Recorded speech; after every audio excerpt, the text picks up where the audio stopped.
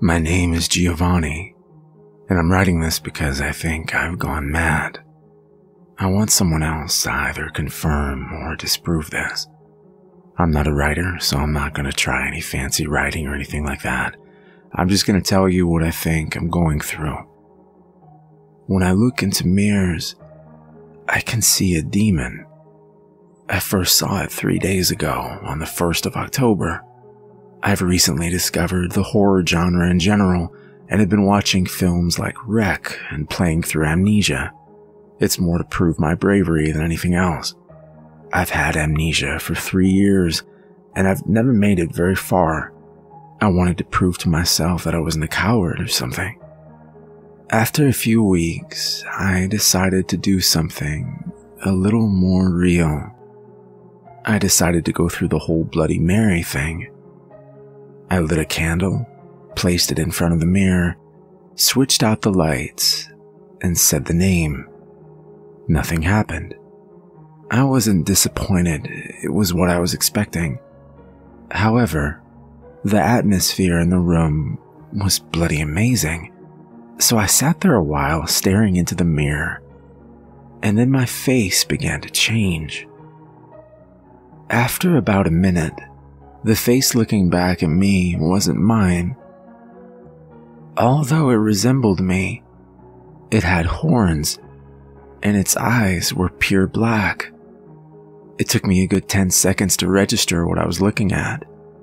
After that, I threw myself at the light switch.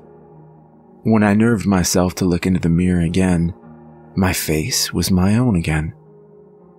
I didn't sleep well that night. The next day, I decided to try again. I thought that I'd been seeing things, an understandable conclusion to make. I lit a candle, turned off the lights, and stared into the mirror. After a minute, I saw it again. It wasn't exactly the same as it was the first time. The face bulges in different places whenever I look at it, but it was close enough I wasn't so scared this time. Actually, I'm surprised I didn't freak out. The face made me feel uneasy. It was looking at me as if it wished to do harm. I sat there for a good quarter of an hour, studying the face. It shifted the entire time, bulging and receding.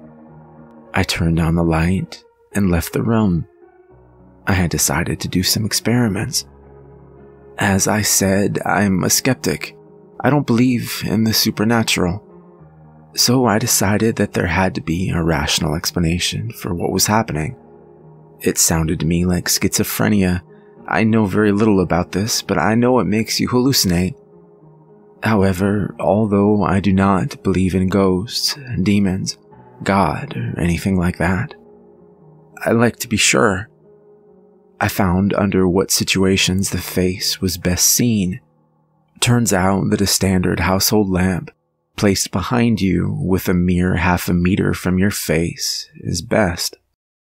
I then asked my friend to do what I had done. He, being a fan of stuff like this, agreed wholeheartedly. He saw a face too. It wasn't a demon this time. It was his mother. Almost. He said that she looked wrong, but that she appeared happy. He then told me he didn't want to talk about this anymore, and he left. Now I don't know what to think. Schizophrenia, as far-fetched as it seemed, was the only logical explanation I had. Now others are saying that they can see something like what I can see. I need help from others. I'm writing this so I can post it on horror sites, anywhere that would make sense. I'm putting it there because people that frequent those sites are more likely to actually try something like this. I realize that half the stories you find on those sites have the whole "no, really, this actually happened" thing, and I know no one believes them. But I'm not asking you to believe me. I'm just asking you to try it. turn the lights off, place a lamp on the floor behind you, and stand about 3 feet away from the mirror. Stare into it for a few minutes. Tell me what you see.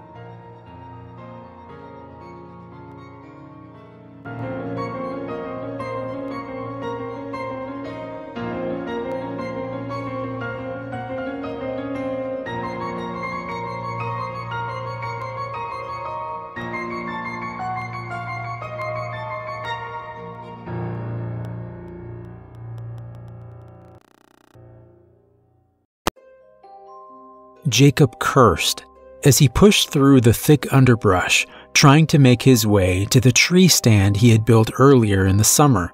He was certain that this location would give him an optimal line of sight to the neighboring field in which he frequently saw large herds of deer. This was going to be his year, and he was sure of it. "This is the year that I bring home my trophy buck," he thought, as he recalled the events of the day so far. He had awakened at 4:30 a.m. He began to prepare for a long day in the woods, on the backside of his farm. His first order of business had been to locate and rescue his gloves and camouflaged hunting gear from whatever undisclosed area of his home that his wife had hidden them. He would most assuredly need them this morning to protect him from the bitter cold November morning. How could it be this cold this early in the year, he wondered, as he started to work on his second task of the day, which was to prepare a breakfast that would stick to his ribs long into the day. He wasn't entirely sure what he wanted this morning, but he finally settled on toast, country ham, and scrambled eggs that were just a little too runny. He topped it all off with a large cup of coffee that had left a bitter aftertaste on his tongue. In fact, he could still taste it. After accomplishing tasks 1 and 2, he packed himself a bologna and cheese sandwich for lunch, grabbed his Remington 30-06 hunting rifle, a thermos of coffee, and headed out the door. He loaded his gear into his truck and pulled out of the driveway and turned right onto the 1-lane blacktop road that led to the backside of his property. After about 2¼ miles, he turned right again off the blacktop onto a dirt road that was gouged with deep mud-filled ruts. He had traveled about half a mile down that pitiful rut-filled excuse for a road when he came to his desired location. He got out of his truck and loaded his gun and sauntered off into the woods. Jacob had gone little more than 500 yards into the densely wooded tree line when he began to wish that he had put an extra layer of clothing to shield him against the chilly morning air. 10 minutes out of the truck and he was already cold, and it was made much worse by the cloudy, overcast day and the wind that was blowing steadily through the trees, making the autumn leaves rattle like dry bones. "Oh well," he thought, "it's gonna be a good day anyway, especially if I bring home a big one." Jacob took about 10 more steps when an uneasy feeling began to creep over him. He felt as though someone had stepped over his grave. He got the distinct feeling that he was being watched, but by whom? This was his property, and it was posted. No one had permission to be on his land. He had to be alone, but if he was alone, why couldn't he shake this eerie feeling that was scratching at the base of his skull? Something was off today. There was a deafening silence there in the forest.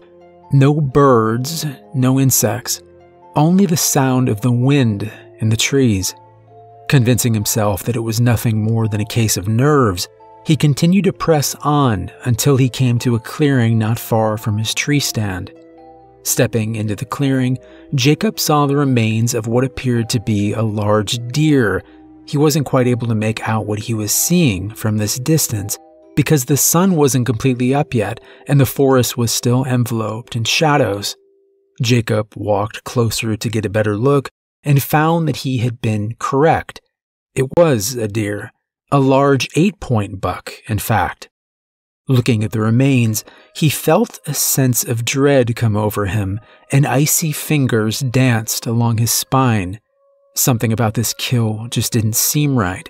The throat was completely torn out and the stomach was ripped open, plus several of the internal organs were missing. It was the most grisly thing he had ever seen. This definitely wasn't a coyote kill, and no hunter would have done this. They would have taken the head to have it mounted. What could have done this, he wondered. A fear like nothing he had ever experienced before began to wash over him in waves. What's going on? He thought. At nearly 225 pounds and well over 6 foot, he wasn't one to give in to fear, but now he couldn't seem to calm down, and his heart was beating like a trip hammer. The feeling that he was being watched was getting stronger by the minute, and he couldn't shake the feeling that he was moments away from a bad situation. He slowly started to back away from the mangled carcass and head back to his truck, back to safety. No more than 6 steps into his journey, his blood turned to ice in his veins as a deep, guttural, wailing scream shattered the eerie silence and what was left of his courage. He had grown up on the farm all his life and had been an experienced hunter since childhood. He was familiar with every animal in this part of the state. Not even a cougar, bobcat, or bear could have produced the scream that had torn through the early forest and filled him with such a bone-chilling apprehension.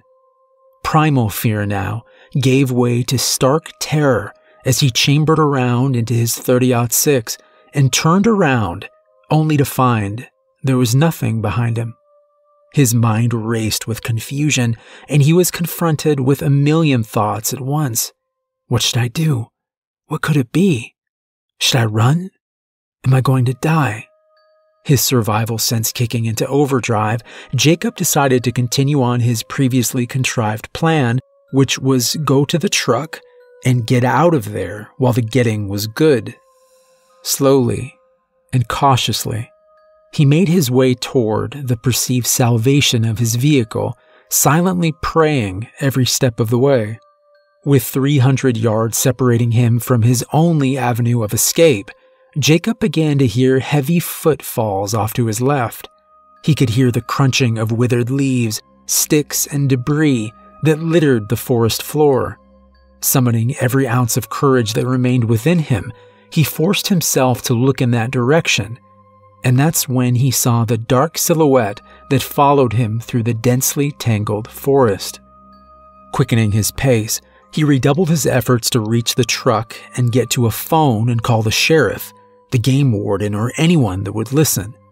He couldn't tell what it was that was stalking him, but he could clearly see that it towered more than 7 feet and was incredibly massive. Jacob couldn't help but think that he was about to become a national statistic, a person who left home under normal circumstances and just disappeared without a trace. How many people, he wondered, go into the woods and just vanish, and the authorities just assume that they have become lost or injured, or been the victim of animal attacks with their bodies never recovered. Please God, don't let that happen to me, he thought, as he drew closer and closer to his truck. 75 yards became 50, and 50 became 30, and 30 became 10. Like a miracle, he was back and opening his door. Throwing his rifle inside, he pulled himself up into the cab and started the engine and hit the gas, but the truck went nowhere. He had parked in a large mud puddle, and now the tires simply spun, slinging mud 30 feet behind him. Oh no, not now, he thought. I can't be stuck. Not now. Allowing himself a moment to think, Jacob remembered this truck is a 4-wheel drive. There's no way I can be stuck. Reaching down, he locked his truck in 4-wheel drive and was prepared to punch the gas and leave this nightmare behind. Unfortunately for Jacob, some nightmares are not so easily left behind, and there is nothing worse than a nightmare you can't wake up from, and Jacob was about to learn that the hard way. Hearing something to his right, he instinctively turned and immediately wished that he had not. It took him more than half a second to turn his head, but he would have given anything in the world to have that half second back, because it was the last moment that his world would ever seem normal again. In that split second, his world changed.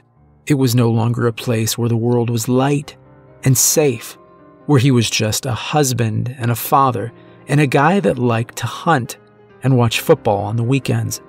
That reality had evaporated away just like early morning fog, and all that was left was a world where monsters existed and things really did go bump in the night. And now an ambassador from that nightmare realm was standing just outside his passenger door, a visible reminder that his world had turned upside down. Jacob screamed as he stared transfixed on this escapee from a horror movie. In his most terrifying, fevered dream, he couldn't have imagined that such a thing could exist. It was hideously ugly, easily standing 8 feet tall, with a thick, muscular body. It looked very apish in appearance, and then again, it didn't. There was just something about that face that was just wrong, almost like an obscene amalgamation of man and animal that had gone horribly awry. It was the most terrifying thing he had ever seen. It was completely covered with thick, shaggy black hair that was matted in areas with God only knows what, and it walked on 2 legs, not 4 like you would expect from some kind of animal. What was this thing that had shattered his perception of reality? Was it a demon? A werewolf? It can't be, he thought. Those things didn't exist. Maybe it was some kind of reject from the island of Dr. Moreau. Whatever it was staring at him, and it didn't look happy. The menacing juggernaut threw its enormous head back and let out a blood-curdling scream that resonated throughout the surrounding area and seemed to vibrate him to his very core. Shocked back into action, Jacob threw his truck into gear and took off as though he were being chased by the very hounds of hell. Jacob, mind racing, wondered what he was going to do. How will I ever feel safe on this farm again, he thought. Are my wife and children in danger? Where did this thing come from, and will anyone believe me? The whirlwind of thoughts that swirled through Jacob's mind came to an immediate stop as he slammed on his brakes and nearly slid off the road. In a state of disbelief, Jacob sat staring at the large hackberry tree that laid across the dirt road and blocked his path, preventing him from reaching the blacktop and guaranteed safety. How is this even possible, he thought. I just came down this road not even 30 minutes ago, and this path was clear.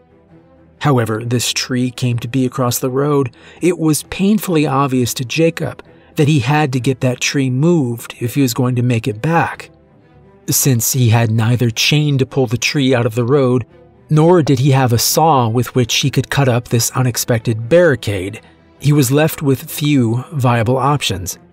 One of which was walking, which he discounted almost immediately. The most logical course of action that he could come up with was to call for help. His best friend Kenny Patterson owned the farm just over from his. If he were home, he could bring a saw and cut the tree up for him. Jacob, with his nerves still frazzled and frayed, reached into the glove box and pulled out his cell phone, clumsily dialing Kenny's number. The phone rang 6 times, and Jacob was about to give up when Kenny answered the phone and said, "Hey, ugly, what did you want this early in the morning?" As quickly as he could, he related the recent events to Kenny and said, "Man, please hurry. I'm not kidding, there's something out here." Kenny, hearing the shakiness in his friend's voice, assured him that he would be there in a matter of minutes. Jacob thanked him and hung up the phone, and braced himself for what he was sure would be the longest few minutes of his life. Sitting motionless with bated breath there in the truck, every sound made his imagination run wild with fear and expectance. Even though little more than 3 minutes had passed since he had spoken to Kenny, it felt as if hours had passed. Each tick of the clock seemed to be an eternity. Jacob frequently checked in all directions for any sign that nightmarish monstrosity had pursued him. In every shadow that the forest and this irritatingly cloudy day produced, he would think he saw the shape of that black beast that had followed him out of the woods, and he was afraid that he would lose his sanity long before Kenny arrived to clear the tree out of his pathway. After what seemed like a lifetime, Jacob heard the sound of Kenny's old truck sputtering up the road, and in just moments, he was able to see the old red Chevy as it made its way closer. Jacob's spirits lifted when he saw his old friend, and a sense of relief washed over him as he realized that he was no longer alone. Stepping out of his truck, Jacob said, "Man, what took you so long? I asked you to hurry." Kenny, with an indignant look on his face, said, "What are you talking about? You only called me 11 minutes ago. I think I made pretty good time." Jacob could hardly believe that only 11 minutes had passed. It seemed so much longer. After apologizing to his friend and telling him exactly how happy he was to see him, both men walked over to the fallen tree and made a discovery that startled them both. The tree had not broken, it had been cut, and it had been pushed over and completely uprooted. All around the tree were large bipedal footprints that had a somewhat human appearance to them, but if they were human, the owner would require a size 28 shoe. Jacob and Kenny looked at each other and then without a word went to work on the tree. Kenny took a chainsaw from the bed of his truck and began to cut up the fallen blockade. Meanwhile, Jacob pulled the logs and debris from the road. Mission accomplished. Kenny put away his saw and he and Jacob were about to get in their vehicles and leave, but before either man had even opened their doors, an ear-splitting scream that would have filled a banshee with paralyzing fear erupted from the woods behind them. Warily, Jacob walked over to Kenny and whispered, "That's what I was telling you about. I don't know what this thing is, man, but it looks like some kind of monster. I think we need to get out of here now."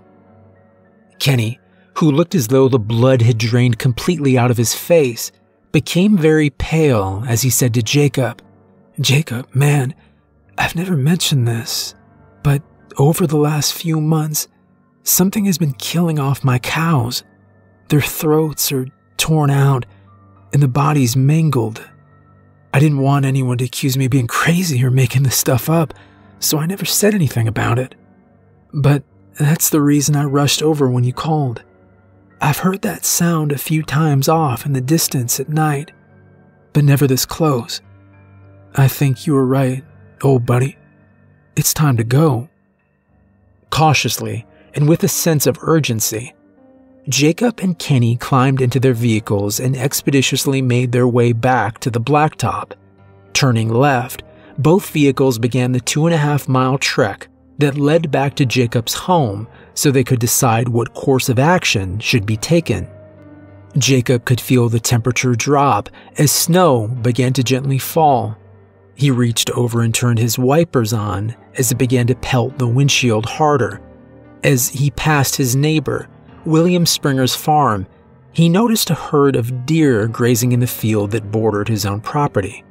Having put a bit of distance between himself and the nightmare he had just encountered, Jacob felt a renewed sense of security as his fatigued nerves began to calm.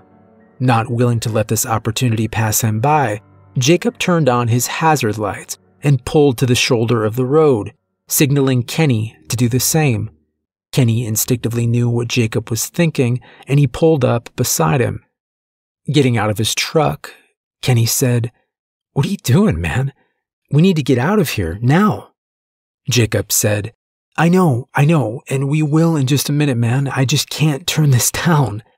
There's a 6-point buck standing there. It's not the trophy I wanted, but at least I won't go home empty-handed. And after the morning we've had, I think we deserve a little something good. All right, just take the shot so we can go. I still don't feel right about this, Kenny said. Steadying his rifle across the hood of his truck, Jacob zeroed in on the buck and prepared to fire. That's when he heard Kenny make a gasping noise and whisper, "Oh my God." "What is it, man? What's wrong with you?" "Raise your scope 3 inches. Raising the scope, Jacob immediately saw what had been the cause of Kenny's alarm. Standing just outside the tree line in the edge of the field was the creature that they had left behind not even 5 minutes ago. Was this thing following them? Was it after the deer? What was it doing? Jacob watched the creature through his scope for a full 30 seconds before it ever moved, and when it did, it ignored him and the deer and started to lope off towards William's barn that was just about 500 yards from where the woodland demon had been standing. Jacob called out to Kenny and said, "Kenny, call William and tell him there is something trying to get in his barn. I think if it gets in there, it'll kill everything." In an attempt to be rid of the monster, werewolf, Sasquatch, Wendigo, or whatever it was, Jacob fired a shot, but missed. The creature turned in their direction and glared at them through red hate-filled eyes, and then began to run towards them at full steam. Kenny, who was still on the phone with William, screamed at Jacob to get in his truck and go. Jacob did as he was told, and Kenny followed suit. Starting their trucks, Jacob and Kenny both raced to Jacob's house as though they were driving on the NASCAR circuit. Arriving at home, Jacob, gun in hand, ran inside to get a phone book so that they could call the game warden and the police and get some kind of animal control out here to get rid of this thing. Jacob had just stepped onto his front porch when they heard gunfire coming from over at William's place. Dropping the phone book and running back inside, Jacob grabbed his 12-gauge pump shotgun and some shells and handed them to Kenny, who took little time in loading it. Jacob and Kenny, now locked and loaded, walked together to Kenny's truck, preparing to mount up a rescue for their neighbor William. Simultaneously, both of them stopped in their tracks as an uneasy but familiar feeling crept over them, and Jacob's Rottweiler and 2 German Shepherds began to whimper. They ran under the front porch to hide. Kenny, whose throat had suddenly gone dry as a bone, whispered to Jacob, "I have a really bad feeling about this." No sooner had the words escaped his lips, they heard a deafening scream erupting from the forest off to their right, and the creature exploded from the trees in front of them. Until now, neither man had been able to fully appreciate the colossal size and scope of the beast, but standing less than 30 feet away, they were almost overcome by the sheer magnitude of it. Jacob had seen it up close earlier from his truck while sitting down and had guessed the height at maybe 8 feet. But now, standing there looking up so he could tell that his fellow was 8.5 or 9 feet tall and would tip the scale at 800 to 1,000 pounds. It had inhumanly long arms that bulged with thick, ropey muscle. They were easily seen beneath its long, shaggy black hair, which covered it from head to toe. The chest was larger than a 55-gallon drum, and there was little doubt that it could have pulled the arms off an ape. And now it glared at them with malevolent intent. Jacob and Kenny both opened fire without hesitation. The creature screamed with rage as the bullets tore into its massive body, knocking it to the ground, but not killing or seriously injuring it. Jacob and Kenny watched speechlessly as it crawled into the tree line, struggling to its feet and limping away. Jacob ran back to the porch and grabbed the phone book, calling the local game warden. Nearly 2 hours later, Gene Trauber, the local warden, showed up to take their statements and told them that he had been called out to answer numerous such reports in the area, but he wasn't sure what to make of them. "Guys," he said, "I don't know what to tell you. There's no animal in this area, or any area for that matter, that fits your description. I'm not saying I don't believe you. I just don't know what it is." Jacob showed him the blood from where he shot it, and the footprints. A look of complete confusion washed over Gene's face, and he asked if they would care to go with him as he tried to track it. Jacob and Kenny agreed, but they said they weren't going without a gun. Gene stated that he had planned to take his gun as well. All three men loaded their guns and set out following the deeply impressed tracks and droplets of blood that had fallen on the withered leaves. They followed the trail for about a mile until arriving at a creek that was located deep in Jacob's woods, where the tracks that they were following were joined by others just like them. Some were smaller, but at least one set was larger. Deciding that the safest course of action would be to return home, they all went back to Jacob's. None of them relished the idea of staying out in the woods longer, since there was now apparently more than one creature, and the cloudy, overcast day made the forest seem even darker than it would normally be this time of day. Back at Jacob's, Gene informed them that there was nothing left that he could do but file it into an unknown animal sighting, which made both Kenny and Jacob anything but happy. Jacob and Kenny spent the next couple of days trying to warn their neighbors to use caution when they were out in the forest. Most of their friends just laughed at them and said they had probably seen a bear or something. No one believed them, except William, who had seen it himself the same day as they had. He had even taken a shot at it, but missed. Jacob, William, and Kenny knew what they had seen, and they knew it was still out there. They didn't care who believed them or who didn't. Over the next few weeks, more and more neighbors began to take the story a little more seriously, as family pets began to disappear, and others were found brutally mangled.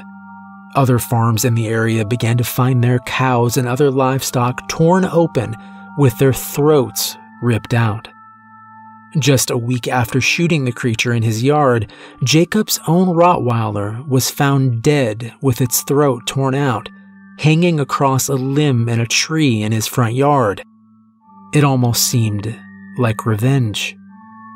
A few days later, one of William's new foals died the same way.